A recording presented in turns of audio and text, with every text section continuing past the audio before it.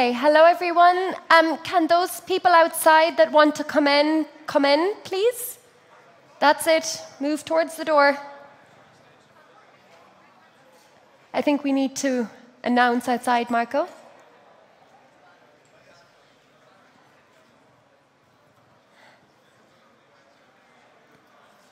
Thanks, everyone. Can you try and shepherd more people in? Yeah.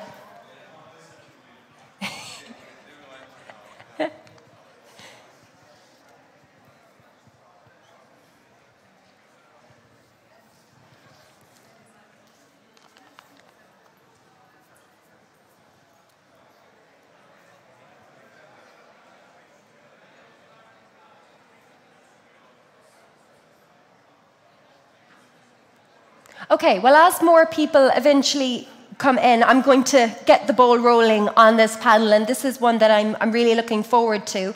Just to say, in 15 minutes, the parallel panel will begin next door, but this is panel 8, the human dimension of security, human rights defenders' protection in Serbia. And online, we're going to be joined by Dunja Mijatovic, and here in person, we have Katalin, Czech, we have Nils Muižnieks, we have Katarina Golubovic, and the moderator is Jovana Spremo. So thank you, everyone. Go ahead.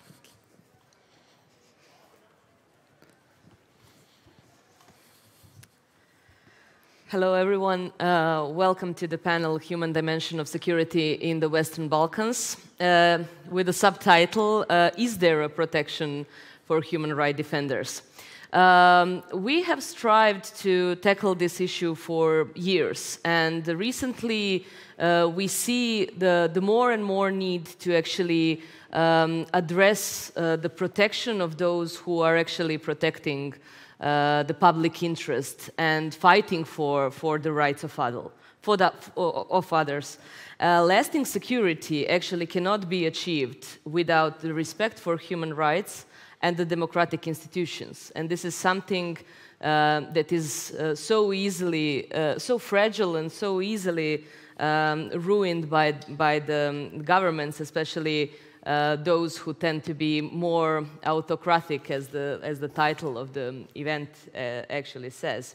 So what can we actually do in order to protect citizen security and to protect the security of those who defend the citizens? I'm very pleased to welcome my great panelists today. We have Ms. Dunja Mijatovic online, the Council of Europe Commissioner for Human Rights, who will actually provide the introduction to our panel, and then I will speak more with my panelists on the issues on human rights protections and human rights defender protection. Ms. Dunja. Thank you, Jovana. Greetings to all, ladies and gentlemen, dear colleagues, friends. Special greeting to my friend Nils, who actually used to hold the torch of the office of the Commissioner before I came to the office in 2018. It is a real pleasure to address such a crucial issue as the security of human rights defenders and security in general in Serbia and beyond. I wish I'm there with you in Belgrade, but unfortunately I could not come in person. So we use the possibilities of online exchanges that are so important nowadays. I cannot emphasize enough how important it is to look at the importance of the work human rights defenders are doing in our societies. We also have to recognize the work they're doing, and also to pressure those in power, if I can say so, to honor their obligations and hold them accountable. And I think the problem we have in the Western Balkans is still not enough understanding and recognition of the importance of the work of human rights defenders for the societies, in order for the societies to move forward. to be more liberal, modernized, and then at the same time ensure security, because I do not think we can have real security and talk about safety of citizens if human rights defenders, and I would add here, of course, journalists, can do their job freely and also safely. Human rights defenders, they contribute to shaping public discourse around human rights policies and help also ensure that human rights policies are compliant with international standards. And there are in all ways indispensable allies and natural partners in my work as Commissioner for Human Rights. It would be impossible to tackle issues I'm tackling in all Council of Europe member states if there is not, this recognition, this trust, and possibilities to share information and address issues of concern. Sometimes those issues are quite technical, I would say, but most of the time those issues are sometimes, life-saving and are related to the grave human rights violations that are happening in, unfortunately, too many Council of Europe member states. Support for their work, their protection, and the promotion of an enabling environment for their activities lie at the core of my mandate. Human rights defenders are even mentioned in the mandate of the Commissioner. And I'm also determined to continue advocating for this.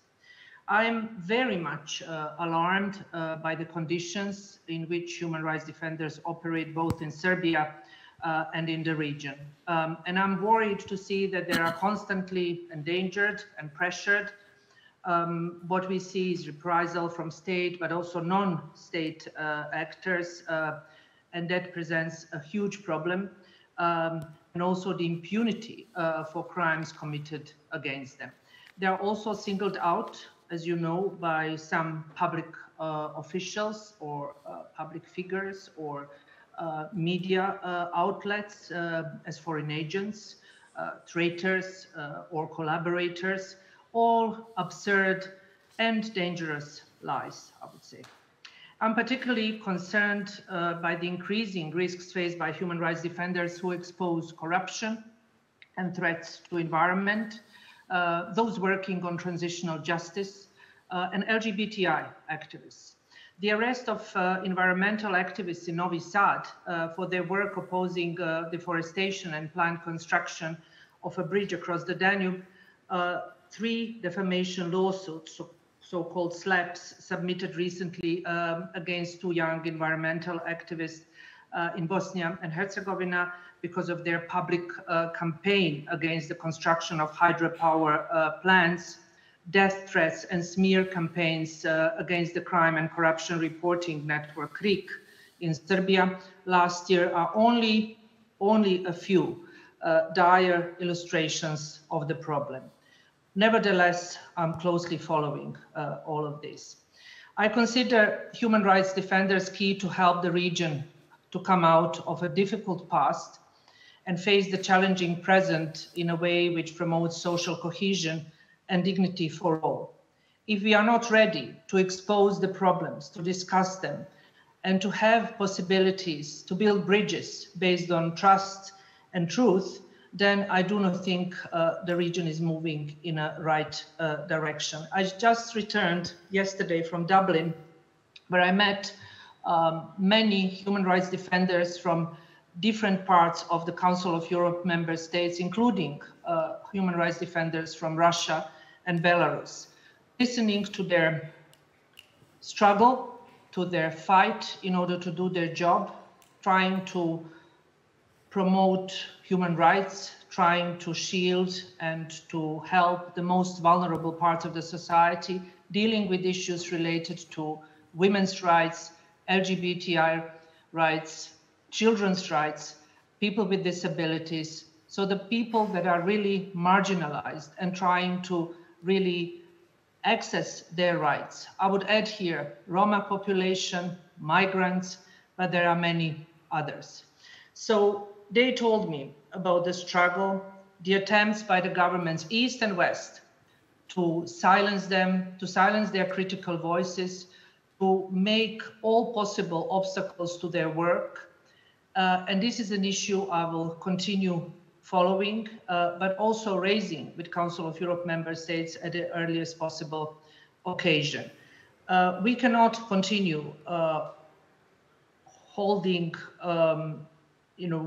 societies and talking about human rights importance for the life and well-being of people if the governments are simply neglecting obligations, resolutions that are voluntarily agreed upon when they became members of Council of Europe, which we call the main human rights body in Europe.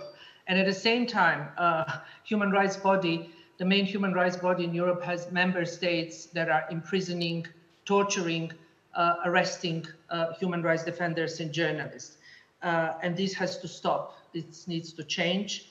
And in a post-pandemic world, it is even more relevant than ever before. So I'm really in awe of the courage, dedication, and determination of human rights defenders.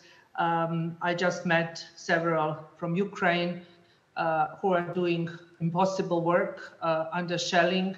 And I use this opportunity also to pay tribute to their extraordinary work. There are also many Russian human rights defenders and ones from Belarus constantly traveling and doing their work in a very difficult situation. I saw this with my own eyes when I visited Ukraine in May and spoke to them.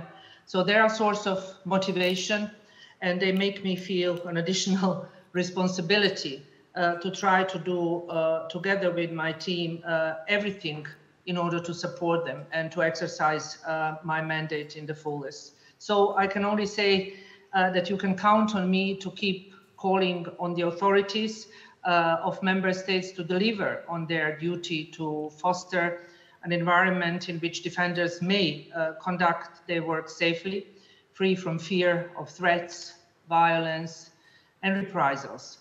And I wish you a wonderful discussion. I will also stay for a while in order to listen to other distinguished panelists and then also maybe engage a bit later. Thank you very much. Thank you, Ms. Mijatovic, and thank you for this encouragement words. This is especially important for the region countries when you usually have to go all the way around in order to pressure the government to provide the right amount of protection not only to human rights defenders but to their citizens. So we have been discussing now for a day and a half different kind of security issues. But I would like to repeat something that Oleksandra Matvichuk yesterday said, and that is that it all starts with a human security. So this is a starting point, and if we don't care about the human dimension of the security, it can easily go to and become and to create other security issues within the region. So the governments are supposed to change, but what's not supposed to change is the level of protection that we are guaranteeing to the citizens. And we have seen recently, not only in the region, but throughout Europe, the further deterioration and the violations to freedom of assembly, freedom of expression, even the freedom of association. And it has struck the region of Western Balkans very, very hard in the last few years. Especially these three freedoms are more and more limited and endangered. So I would like to discuss firstly with you on what do you see as the most violated rights at this point in the region, and how can we actually call for these mispractices of the government to stop at some point. My first panelist will be Mr. Muižnieks, who is the director of Europe Regional Office of Amnesty International. Ms. Mijatovic already mentioned that you kept her role in the previous mandate, so you are very experienced in monitoring, let's say, the situation of the human rights violations. The recent Amnesty report actually tackled a lot of these issues, and I see that it's becoming more and more detailed on the issues that are tackling the region, especially Serbia and Bosnia. So I would like to hear your current thinking on what can we do to increase the protection of the rights, and what are the most endangered rights currently at the region. Well, thank you very much for having me here, and it's such an honor to be on the same panel with my successor, Dunja, and with distinguished colleagues from around the region. At Amnesty International, we see the right to freedom of expression and the right to freedom of assembly as being very closely intertwined and linked. It's very difficult to organize a demonstration to mobilize people if you don't have freedom of the media, freedom of expression. And now increasingly people are using their right to protest to demand and defend their rights. This is why Amnesty is focusing on the right to protest as one of our key global priorities. And we see it's very topical in this region as well. I think one of the issues of greatest concern to me in this region is the attempts by politicians, influential business people, to silence criticism, especially by using slap suits. Dunja already mentioned this. The use of defamation and defamation laws and slap suits was already widespread in the region a few years ago, but I think we've seen an explosion in recent times here. She mentioned several of the cases that Amnesty is also involved in. In Kosovo, we defended environmental activists against a slap suit from an Austrian energy company. In Bosnia and Herzegovina, we're now assisting these same environmental activists that Dunja mentioned. She mentioned KRIK in Serbia, and in Slovenia, one media outlet has 39 slap suits against it, which is quite amazing that activists and journalists have to spend all of their time fighting off lawsuits, spending money, spending time in courts just to do their job. So we see this as being a crucial threat to democracy, to human rights in the region, and we see these freedoms as being very closely linked. And this is why we intend to engage on this issue going forward quite actively. This and the right to protest, I think, are two of the biggest issues that we're going to be looking at in the coming months and years. Perfect. When we speak of protests, I will turn to Ms. Cseh. You are a member of European Parliament and actually a member of subcommittee on human rights. And we recently had actually large protests in your country, in Hungary. So I would like to hear more from you. How do you see these recent trends? And does the problems that citizens are facing in Western Balkans are actually differ from other parts of Europe that you are monitoring when preparing the resolutions in the European Parliament? Well, first of all, I would also like to thank you for the invitation and for the possibility to be here with you in beautiful Belgrade and to discuss on this absolutely crucial topic. Because as you mentioned, there is a trend. There is a trend that has been going on for years, the trend of democratic backsliding, the trend of rolling back freedoms, the trend of growing authoritarianism, with all the challenges and difficulties it poses for everybody who stands up for human rights, for the freedom of expression, for the rights of minorities. And this trend is not only present in the Western Balkans, not only present in some specific member states of the European Union that we often talk about, but I believe this is a global trend. And we are not paying enough attention to this, and our tools and mechanisms are still not there to match this challenge. And another part of the trend is the similar patterns that tend to appear over and over again, not only in neighboring countries, but also in countries that are geographically a bit farther away, like in the United States, or in Israel, or in this region, or in Hungary, in Poland, the slap seats that were just mentioned, or the establishment of government-sponsored NGOs that are diluting the public space and taking away possibilities for those speaking up who are really standing up for good causes, or the increasing trend, I have to say directly from Vladimir Putin's playbook, to label NGOs as foreign agents, or to try to make it more difficult for them to access funding, to access legal remedies. These are trends that authoritarians are learning from each other. And I have to say that under the watchful eye of the European Union and the international community. So what I would like to really stress is that we in the EU, we have to do much more to defend human rights. Also with funding, also with direct channels for access to justice for them. But I also believe that we just have to be much more vocal. And particularly in a region where the accession of the EU is, of course, a strategic principle that we all share, human rights have to be put on the table much more intensively. There should not be any dialogue. Mr. Varhelyi engages with the leaders of Western Balkan countries without pointing out on the specific instances that are very, very clearly illustrated. And I'm afraid that he is not doing an appropriate job here. And this is really a problem.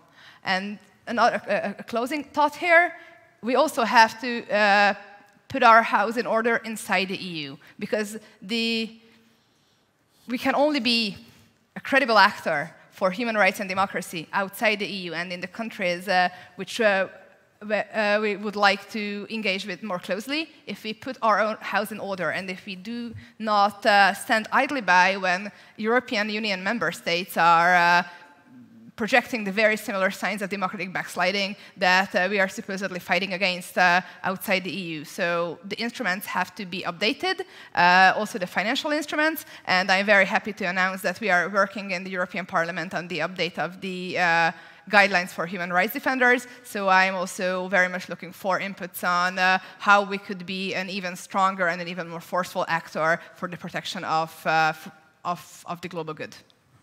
Okay, this is good news that it's actually becoming a topic. We recently actually saw the European Commission reports on the region. So the novelty in the Serbia's report is that these freedoms actually gain much more space than they were getting for previous several years. So freedom of assembly, of course, due to the bans of Europride, got a pretty much detailed description of what the government is not doing well. And the human rights defenders and civil society is being more and more mentioned in the context of the need of protection. And my final panelist is Ms. Katarina Golubovic, President of Lawyers Committee for Human Rights and a member of JCC.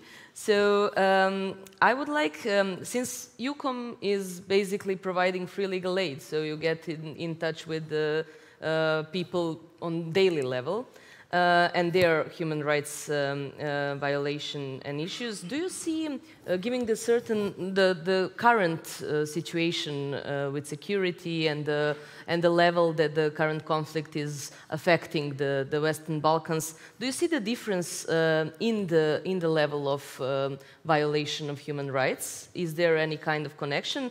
And what are the rights that are most endangered in Serbia? And are there mechanisms to protect them? Thank you. Thank you for a lot of questions.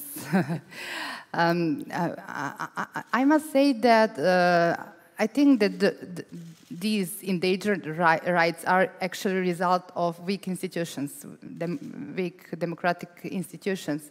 So in time of crisis, the weak institutions actually want to hear the messages from the political figures.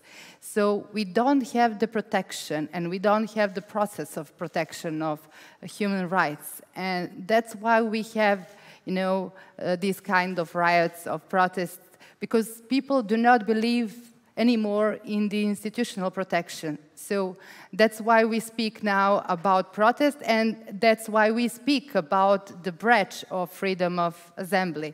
So everything is interconnected, yeah?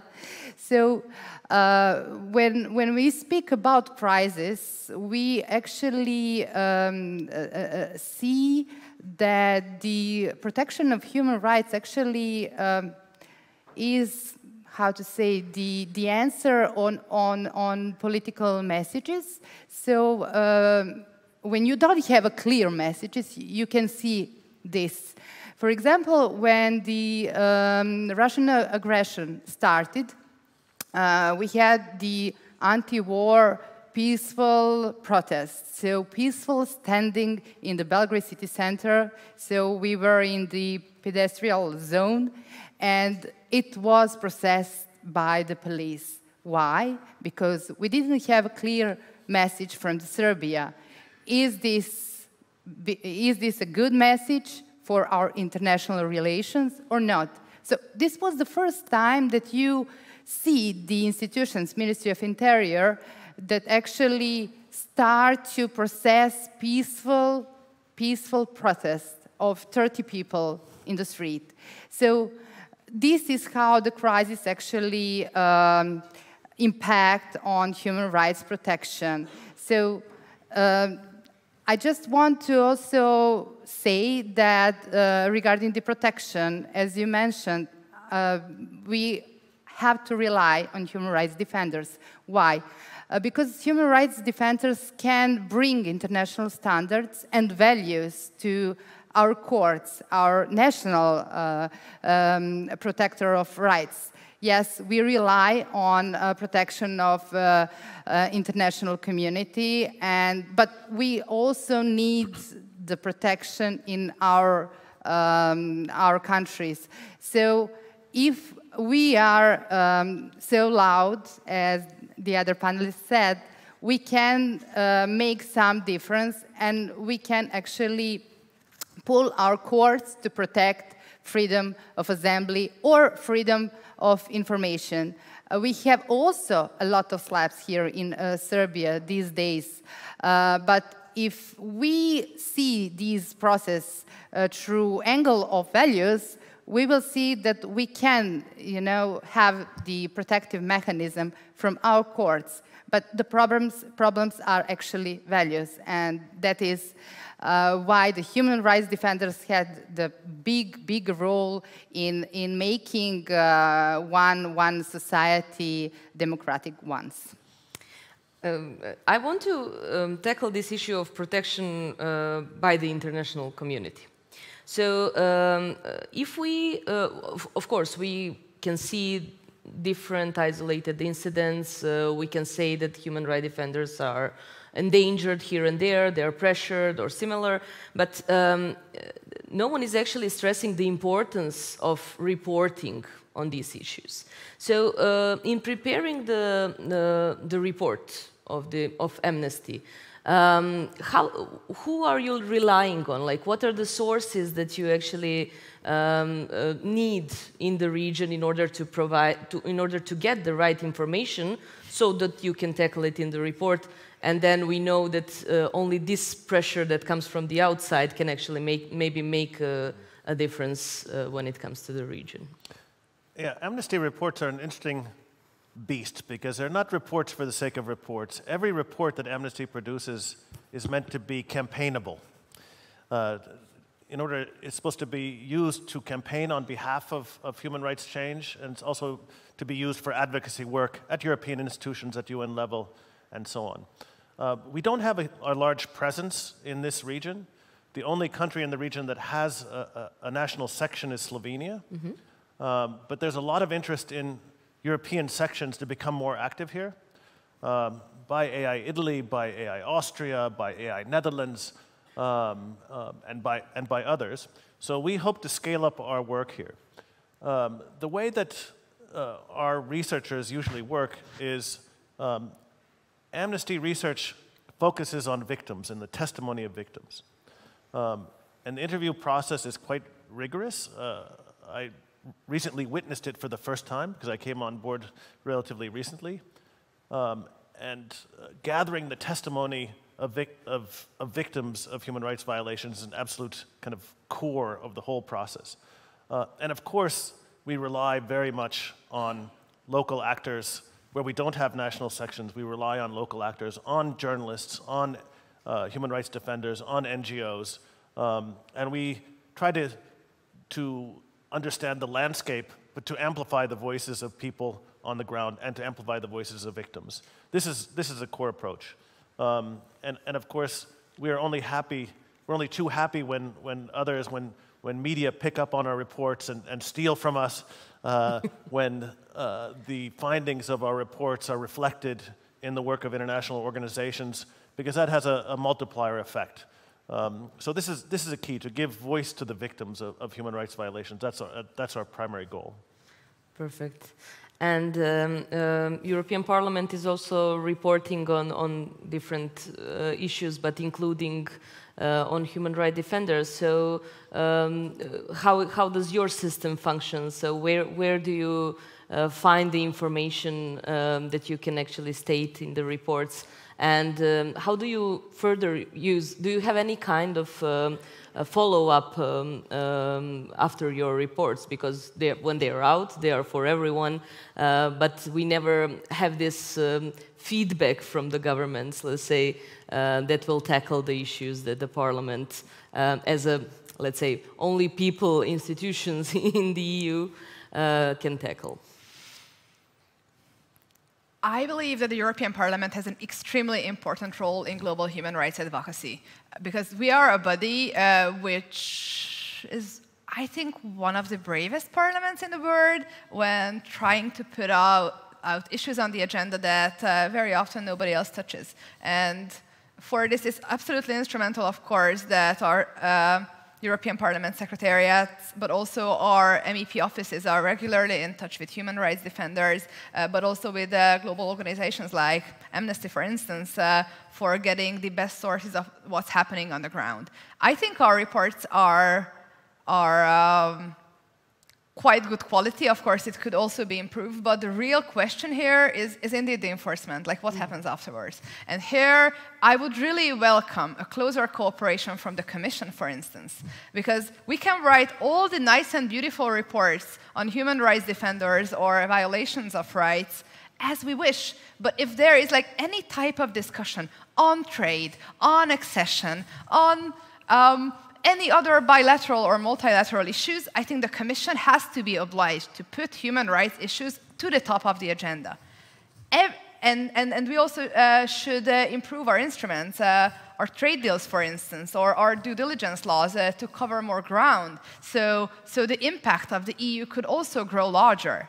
Because let's face it, right now, also the war of aggression in our neighborhood is a war between democracies and autocracies. And if the EU really wants to be a global player, as I believe we should, we have to be a player that has democracy and the protection of rights at the center of its agenda. So I hope that there will be an even closer cooperation between Parliament and the relevant bodies, and I'm very much welcoming the very good efforts of those who are already following suit, but there should be much more improvement, and particularly on one side, on enforcement, because the legal framework is very often there. Yeah. You probably know more about that. During the accession talks, for instance, there were a lot of changes made. It's there on paper, and then it's not getting implemented. And the Commission has to be extremely vocal here. I don't want papers, I want results. I want real protection for people, and if it is not happening, then we have a problem, so we shouldn't be having problems. Thank you. I would like to ask Ms. Mijatovic if you can provide us with more information on the feedback from the countries when you are stating that there are certain issues and violation of human rights, especially when they tackle human rights defenders as such. Yeah, there are so many extremely important issues that all of you already raised. I think the issue of feedback or a response from the government is extremely important, particularly when it comes to country reports or letters that I sent in relation to certain human rights violations. At the same time, what I have to say, if we talk about accession process, if we talk about candidate and potential candidate countries to the EU. I think, and this is what I raised publicly, but also in my talks with different commissioners, Parliament is quite different, European Parliament. They are much stronger with their, what Katalin was saying, much stronger views and much stronger language that is used addressing Balkan leaders. And here I can also take off my commissioner's hat and talk as a person from the region, somebody who do understand a bit more on how you need to address certain issues. I think the problem is that the issues related to human rights are not discussed in a way that they should, that they are not exposed as much as I would like to see. The language is more technical in the progress report. You have many summits on the Western Balkan, and you see talks about technical issues, a need to improve freedom of the media, freedom of assembly. It is repeating year by year, but not actual sort of push in to doing something that is really important to change situation that is very problematic. Some states do respond with certain changes. It depends really on the leaders, if they are genuinely willing to engage. It happens also that almost every other day I'm persona non grata in one of the member states because the government or the authorities that I'm addressing simply do not want to engage and are simply flatly denying allegations in relation to human rights, which I think is very problematic because we all coming from international organizations or, global NGOs like Amnesty, Human Rights Watch, people are working hard in order to check, double check, triple check the information they receive. They engage with governments, they ask for changes, but then at the end, it is quite frustrating to see that there is not much going on. What was also raised by Katalin, and I think it's very important, is that the European Union member states should lead by example. For many decades, EU was a safe oasis when it comes to work of human rights defenders and journalists, not any longer. Not after Daphne's murder, not after murder of Jan Kuciak and his fiancée, Lara McKee, Northern Ireland, and many other cases that are actually proving that much more needs to be done in order to change a very problematic situation. I'm really glad to hear what Nils said, that Amnesty is increasing their attention and presence, because I think it's needed. There is a need to see more recognition and more support for human rights defenders in the region. And they are great people, courageous people, working in a very difficult situation, but at the same time, somehow, I feel they're neglected in those very important political talks, apart from really having just meetings in order to show, yes, we do meet the civil society. And then at the end, we have these wonderful words on paper, agreements and acceptance of certain things that needs to be changed. But in practice and when we travel to the field, the situation is quite different, and it is very problematic. Thank you. I will turn now to Katarina. 3 years ago, you started officially monitoring the situation with human rights defenders within the network of Solidarity for the Rights of All.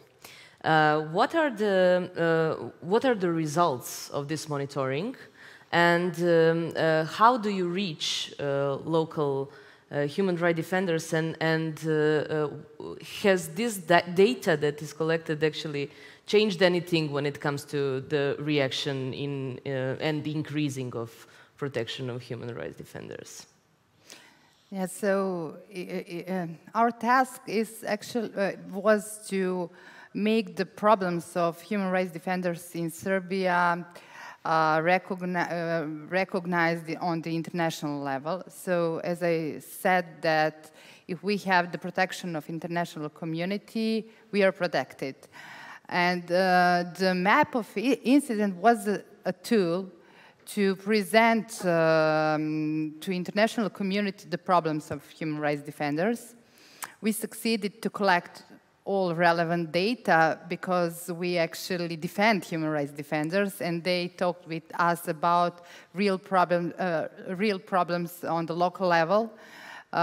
We are there for them because they do not believe in, for example, the attorneys at law that lives there, and often the attorneys at law are in connection with local officials who are actually jeopardize their rights. So that's why our existence is very important for their protection.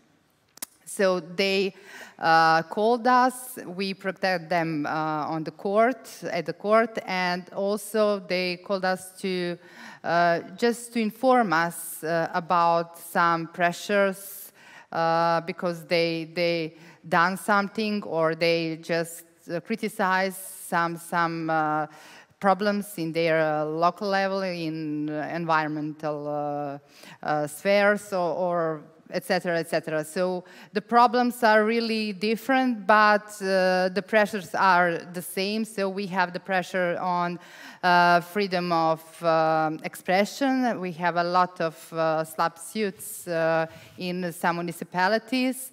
And we actually see that the court change their views about the level of protection that human rights defenders should have.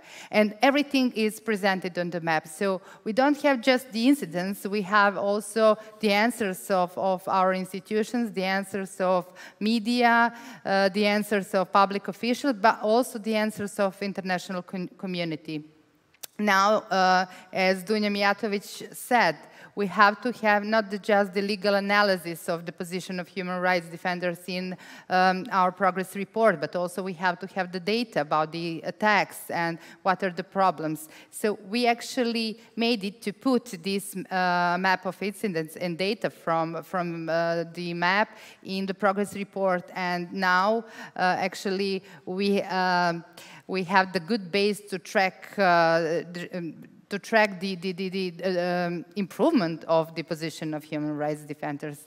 So I think that this map is very valuable tool, not just for us. I think that we should share this map to all human rights defenders in the region, because it also relies on similar maps that are developed in the international level and European Union level.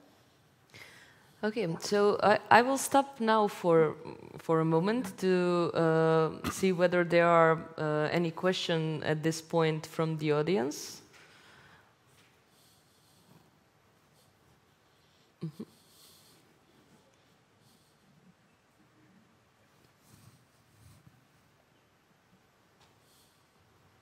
Do we have a mic?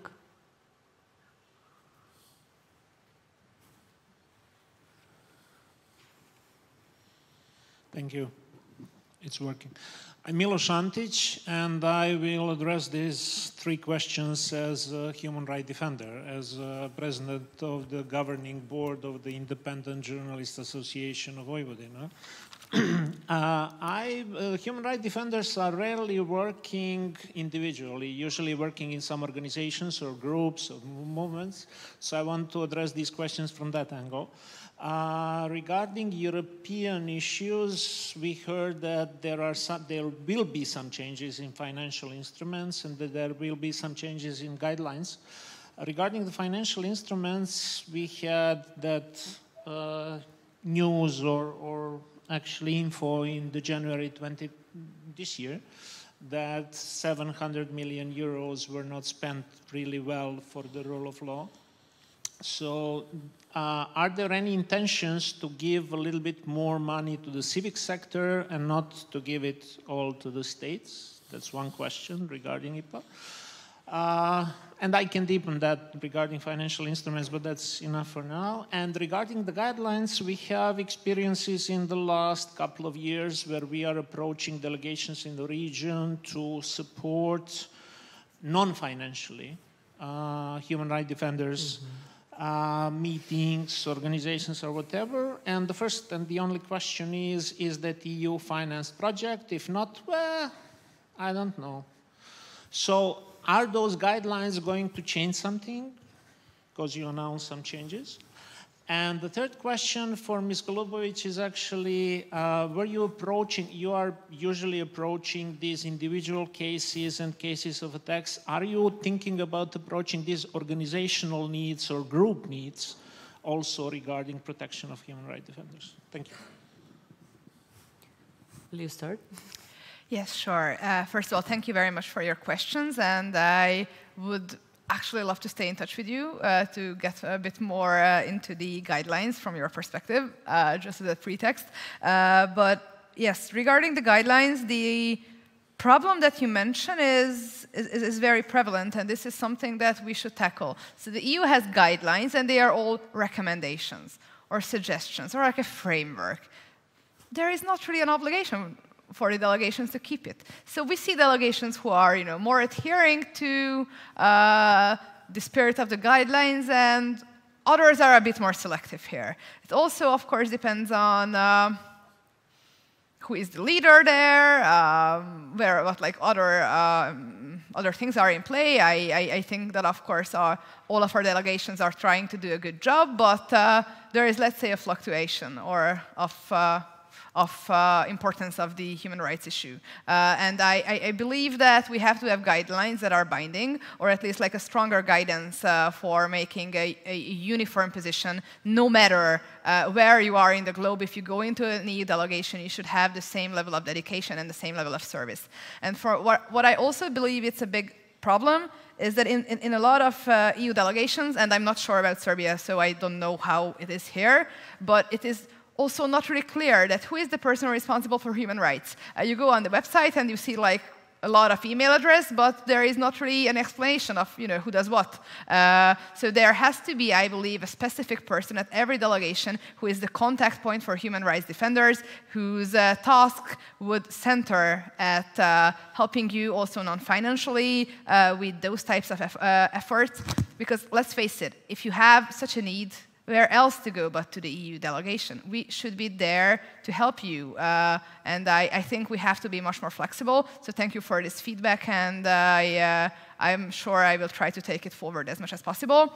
Regarding the financing, well, just like a minute going back to the trends that you mentioned, actually, I'm from Hungary, so EU member state, and we are having the same advocacy campaign for the European cohesion funds to be sent directly to the civil sector and not through the government. So the authoritarian backsliding has an effect on similar purposes and different instruments. So I certainly hope that there will be a movement here as well. What I would like to point out is there was a new instrument called the NDICI established that is separated from the IPA, and it provides a much more flexible leeway for human rights causes, but there is certainly space for improvement, and I think that the Human Rights Committee has to be more vocal in the financial design of the budget and also other new instruments, because we should really spend this money for the benefit of the cause with as little bureaucracy as possible, as directly for those who are on the ground as possible. So this is my dedication, and I would really like to be there for you to help you. Okay. So the second question was about non-financial support. So who would you? Okay, but who would you like to answer? Will you?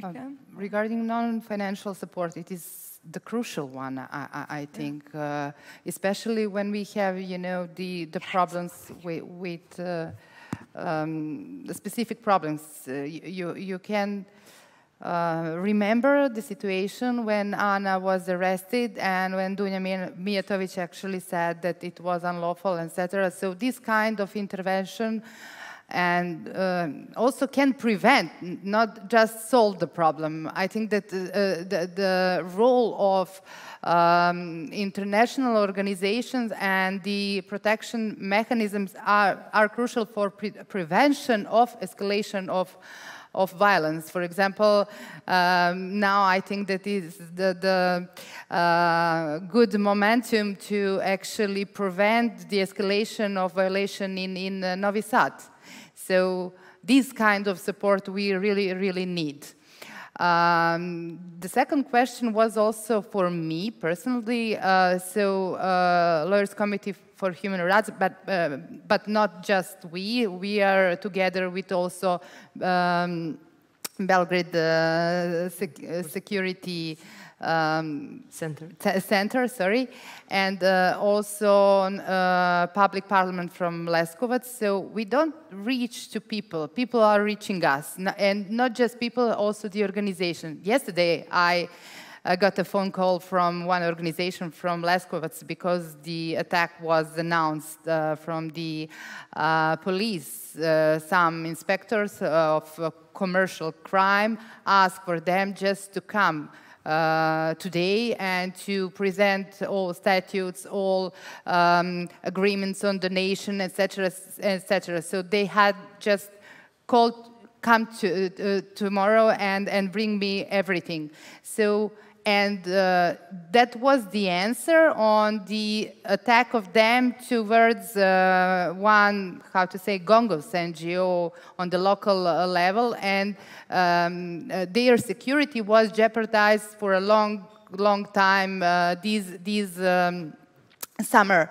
So we didn't have any reaction from the prosecution regarding the attacks on them, and this is very prominent organization that I think is established in 1990s. So we talk about Women in Peace, and people from my organization do not know the details because, you know, it is the newest attack, and you have, you know, the answers when someone whose credibility is, you know, suspicious. So you have the prosecution is reacting. So this kind of attacks we are dealing with, and not just we are defending, but also we want to prove that we are on the right side, and if we want, we also will use the legal means to attack those one who attacked us. Will you wanted to add on the non-financial support something?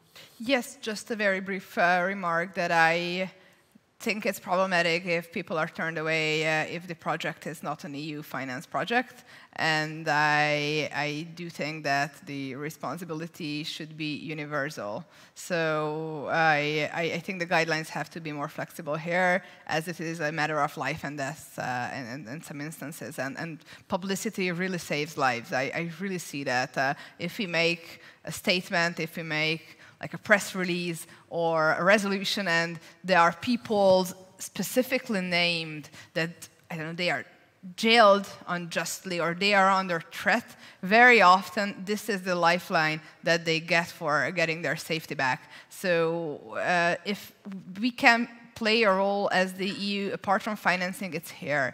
Just to use this like very big microphone that our voters gave to our hand is the best use for this is really to speak very loudly through to power and advocate for those who are fighting the hardest fight. So we have to make space for that, for sure.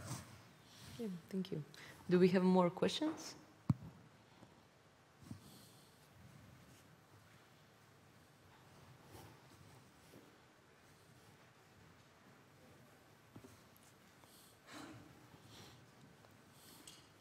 Hello. It's on, it's on. Oh, thank you. Hello. I have no question. I have a comment to add, if you allow. I think that there is an even bigger problem. The problem is the problem is in the dehumanization of human rights. It's when corporations have all rights which they are entitled, but they are not responsible for the violation of human rights. And I think that there is now that the prohibition of torture and the inhuman and degrading treatment is more and more violated, especially in Starica case, where people are being detained and tortured. So I think that Council of Europe has to work on the convention treating the human rights violation by the corporations, because I think that states will continue to be responsible only by a Drittwirkung rule. Thank you. Yeah, thank you for the comment. Business is somehow becoming a new problem when it comes to human rights violation. We have several cases in Serbia when it comes to different foreign investments, and I think it needs to be tackled more in future. But thank you for the comment. I would like to give you the last set of questions, but I would like to hear a view from all of you. We heard that the institutions are not very eager to defend human rights defenders, the national ones, the regional ones. The only protections that we get is via international community, let's say. So what can human rights defenders do in order to ensure the security of themselves? So how can they protect themselves in order to protect those whom they defend? And I would like to have a tour the table, let's say. Nils, will you start? Yes, sure. Well, I think, first of all, human rights defenders have to seek coalitions with others, because very often repressive governments use divide and rule tactics and try to pick out certain bad NGOs and to cultivate relations with others. So that the issue of solidarity among human rights NGOs and cooperation is absolutely critical, I think. This is what we do, a lot of solidarity actions, because it's very tough to continue fighting if you think you're alone. If you think you're alone in your country, if you think you're alone internationally. I think the other is to touch base again with the base, to not get too divorced from your rank and file members, from the public, and this is a big danger. We're very aware of this because we're a membership-based organization. We rely very much on relations with our constituencies, with our audiences. Third is to be as smart as the corporations and the governments trying to repress us. And this means, especially in this day and age, it means being conversant and knowledgeable about the use of high tech to repress human rights. We're lucky in Amnesty, we have a specialized branch called Amnesty Tech, and we're actually intervening in a case in the Serbian Constitutional Court with some other NGOs here against on a case involving the law on social cards, using algorithmic discrimination by the government and so on. And this knowledge of how tech works, I think, is becoming increasingly important, especially when you have the use of facial recognition technologies, when you have kind of this concept of safe cities coming in. So I think that's incredibly important. And finally, I think the knowledge of how to make the European institutions work for you. How to make the European Union, the Council of Europe, the OSCE, the UN, how to make these mechanisms work. How to communicate with them, how to use their findings, how to implicate them so that they become allies at the local level for human rights struggles. And this is, it's tough because the Council of Europe and the EU are very complicated mechanisms. But I think it's absolutely essential. It is one of the best developed systems in the world, but we have to make it work. We have to make it work for us. And human rights defenders are absolutely critical in making this system work for the benefit of everybody. Thank you. We are writing everything down. Dunja?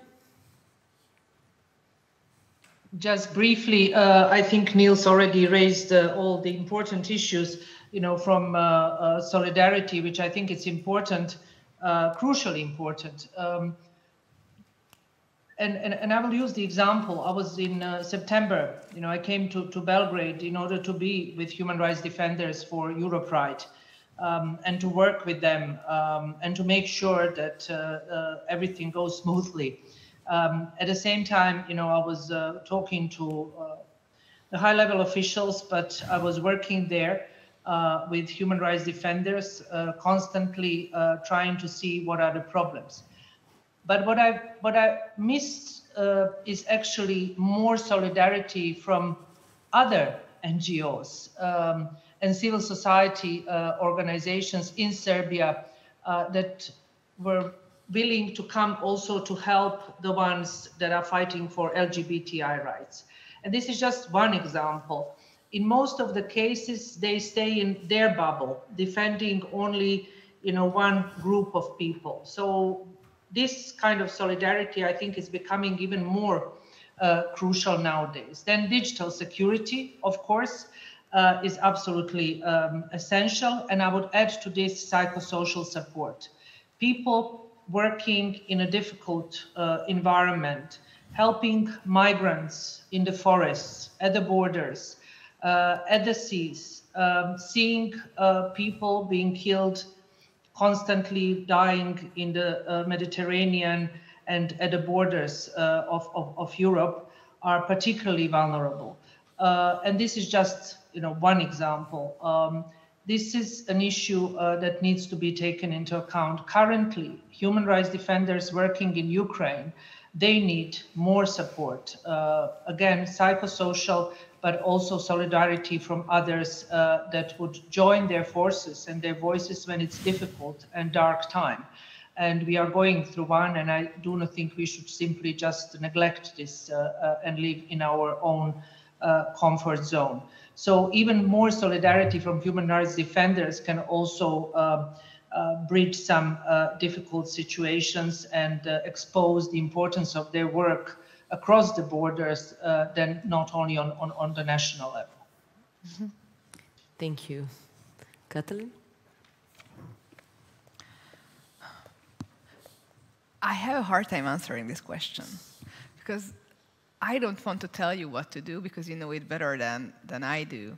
Probably, I can only say that I have all the respect for you for doing what you are doing in sometimes extremely difficult environments, and I can only salute you for your stance for LGBTI rights, for women's rights, for rights of journalists, for freedom of information, for the fight against corruption, even in cases when your physical safety is in danger. So what I can only advise you is to reach out to us, to European authorities, to UN authorities, and be pushy.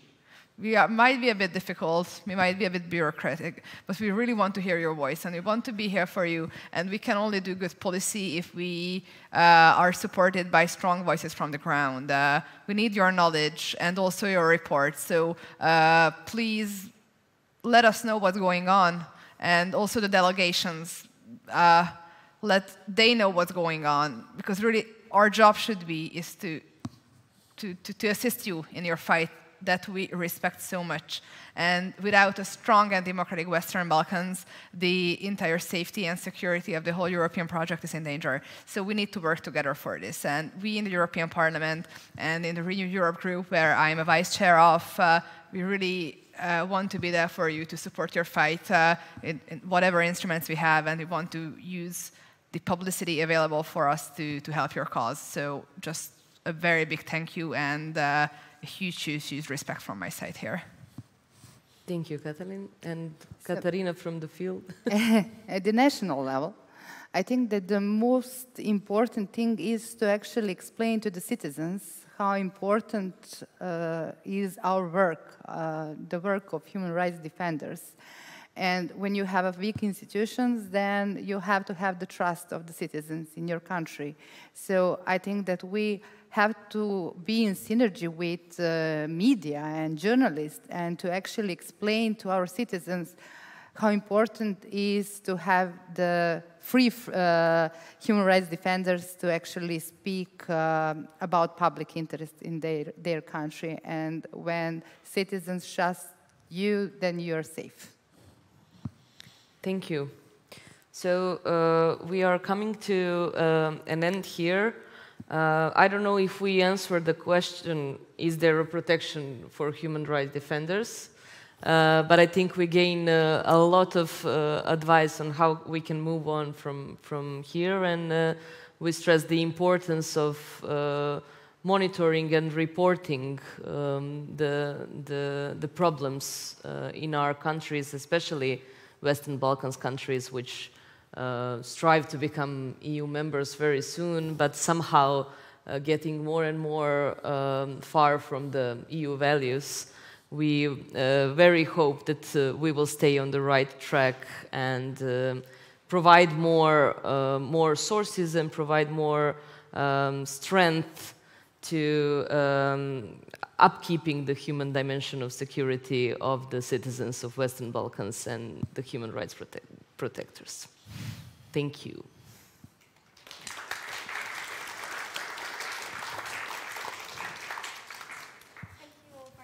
Much. So now we have lunch for an hour, which is just outside. Thank you all. See you here in an hour.